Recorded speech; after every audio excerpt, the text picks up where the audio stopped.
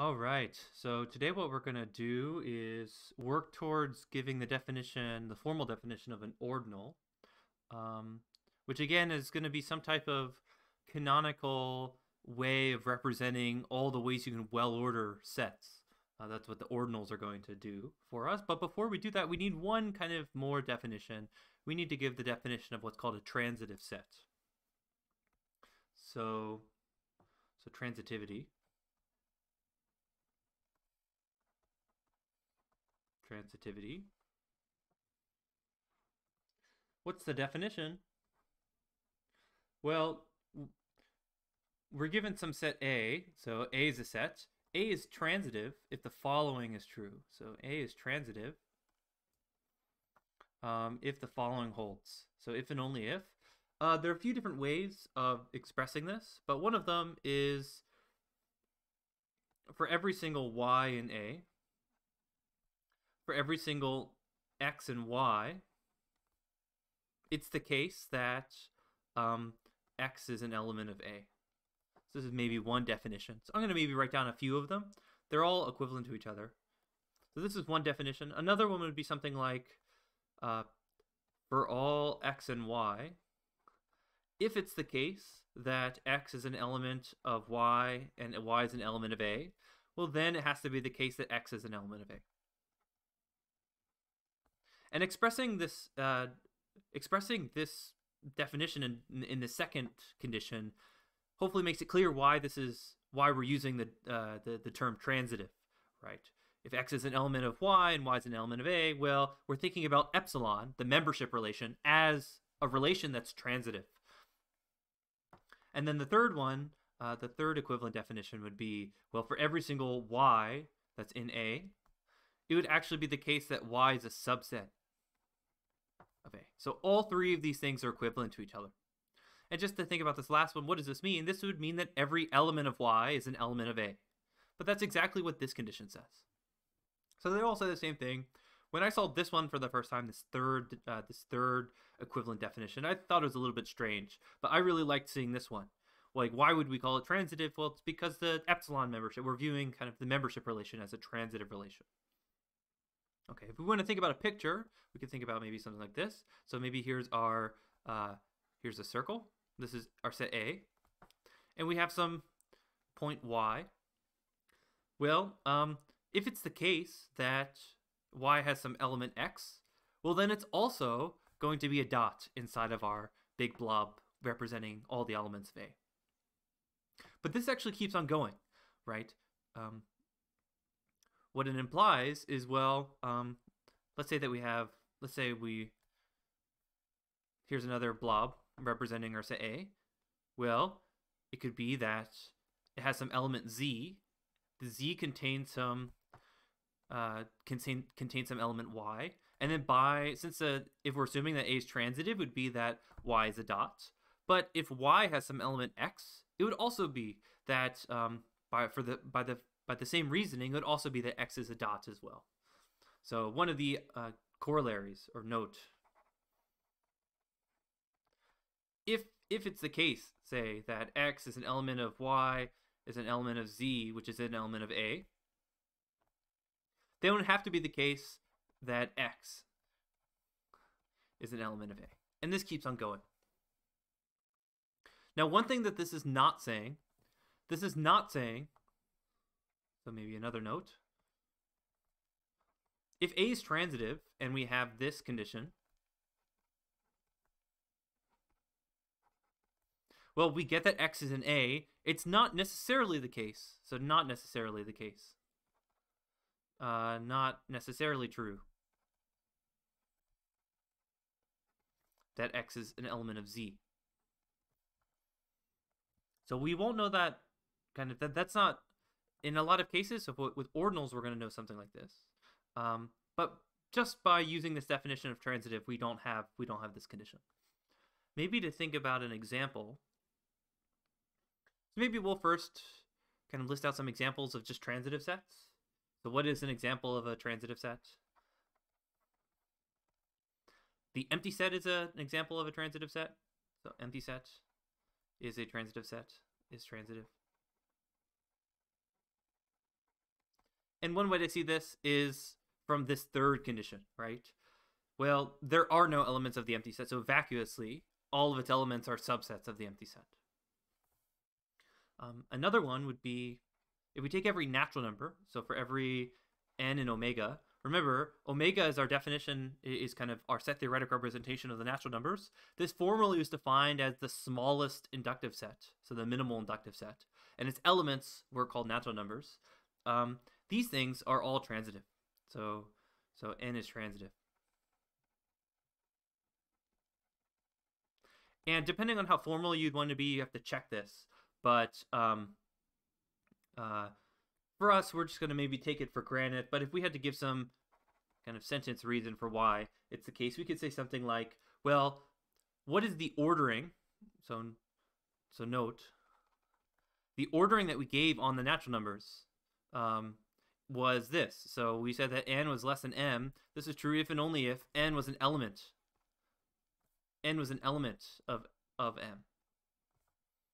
So this is the definition that we gave of the ordering of the natural numbers. And so as it turns out, what happened was that all of the natural numbers, say n, that was equal to the set of all natural numbers that came before it. This relation implies this statement. Well, what do we know about this? Actually, what do we want to check? We want to show that every natural number is transitive. So we can do this by, well, if we take an element, maybe I want to write it backwards. I want to write it the other way. You say something like this. So I'm going to say m is less than n if and only if m is an element of n. So what we can say is, well, for every single m in n, right, we want to show that m is a subset of n. Well, why is this the case? M is going to be the set of all natural numbers that came before it. But that's going to be a subset of all of these natural numbers. Exactly because m is less than n. We get this. But what is this equal to? This is equal to n. So in other words, we just argue that m is a subset of n. But that's exactly what it means by this third condition for a set to be transitive. So all of the natural numbers end up being transitive. And this the third thing is actually the set omega is also transitive as well. So omega is transitive as well.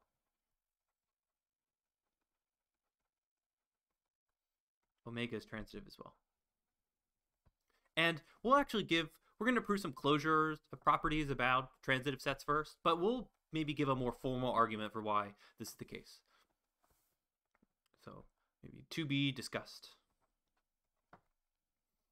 To be proven.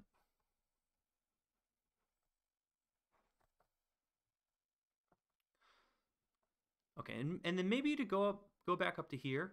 So this note, it's maybe not necessarily the case that if we have this relation, then this ends up being true. I think one example that works is if you have the set containing the empty set, and then the set containing the empty set, and then the set containing the set containing the empty set. I think this is going to be this set A. If we call this set A, I think this is going to be transitive. Well, how do we check this? We need to just check that all of its elements are subsets of A. Well, the first case would be, right, that, well, the empty set, use a different color than green, but we need to check that the empty set, well, that's a subset of A, so that's good. Well, what about this one? Is the set containing the empty set a subset of A? Well, yes, because the empty set is an element of A. So this is true. And then what about this last one? The set containing the empty set. Is this a subset of A? Well, yes. Why? Well, this set has one element. It is the set containing the empty set, and that appears right here. Right? So it is a subset of A as well. So A is transitive, but what's the case? Well, we have that the empty set. This is an element of the set containing the empty set, which is itself an element of the set containing the empty set.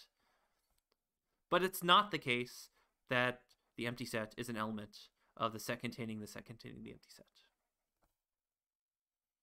So what is this? This is just an example that justifies this note up here. So just if you're curious. But what it does say, it's kind of, so being transitive means you're kind of transitive for this big A, right? But maybe for not the elements themselves.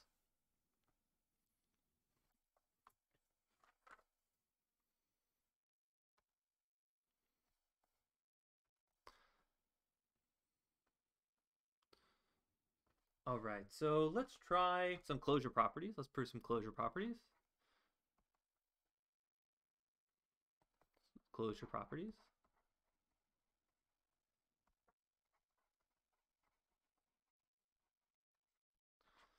The first closure property, I'm going to call this lemma 1, is that if A is transitive, so if A is transitive,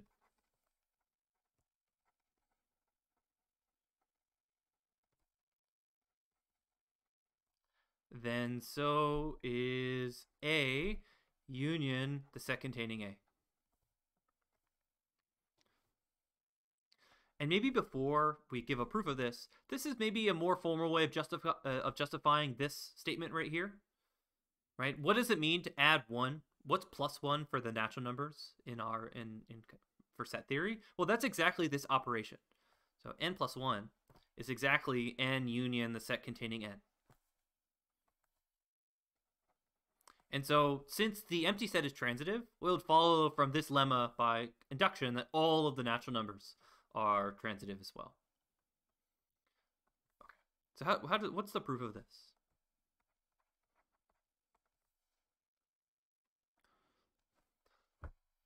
So we want to prove that A union the set containing A is transitive. And well, one way to do this is argue that every element is a subset. So fix. So what's the proof? Fix some, maybe y. Fix some y that's in A union the set containing A. And well, there are two options, right? Either it's the case that y is in A, but since A is transitive, it has to be the case that, well, y is a subset of A. But A is a subset of A union the set containing A. But that's what we wanted to show, right? We wanted to show that every element of A union the set containing A is actually a subset of A union the set containing A. So this is what we wanted to show. So we're good in that case. Well, what's the other option?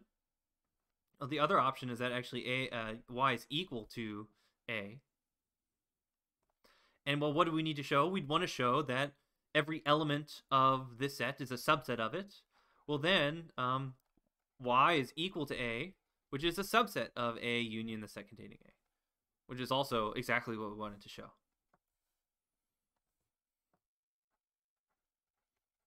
So what did we just prove? We just proved that if we have a transitive set and we add 1 to it, so you take that set and then include the set A itself, well, we also get a transitive set. What's another closure property? Is that if we have a transitive set, we can actually take the power set of a transitive set and get something that's also transitive. So lemma 2 is that if A is transitive,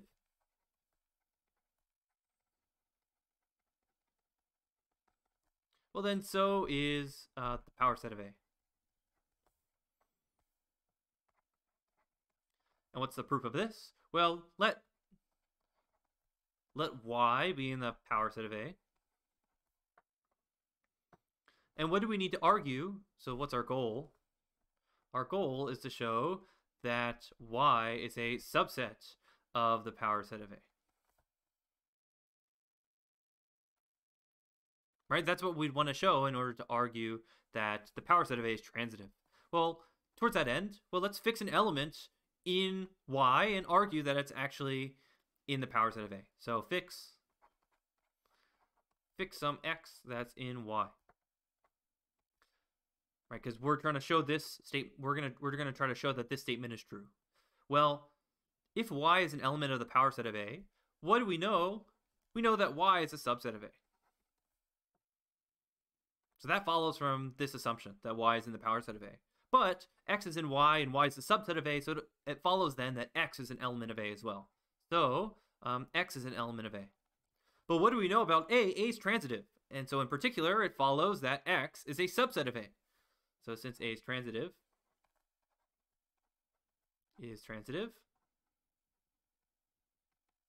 we have that X is a subset of A. But being a subset of A is the same thing as being an element of the power set of A.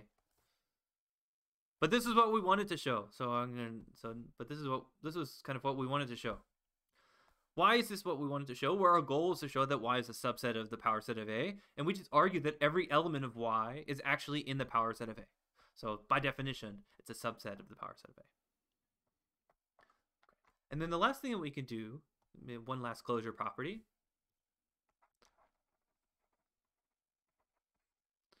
One last closure property is that if we have a, maybe we'll call it big curly F. So big curly F is a family, of transitive sets. So by family, we just mean it's a set, all of whose elements are transitive sets. Well, then if you take the union of this big family, you also get a transitive set. So then this union is also a transitive set,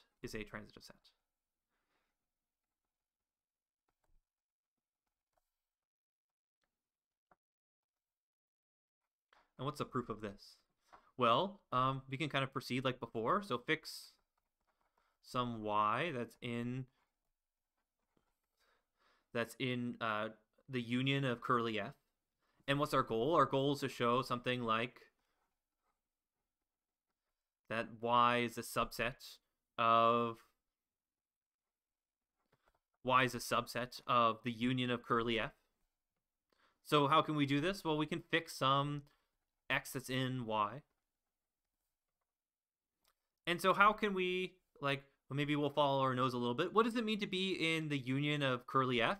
Well, by definition, we know that there is some set A that's in F, so that Y is an element of A. Right? Remember, if we have a big collection of sets, right? Big curly F is a family of sets.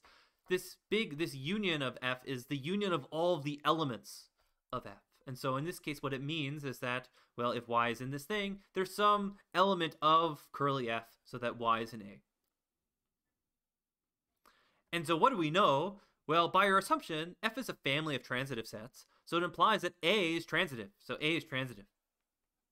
So this is transitive.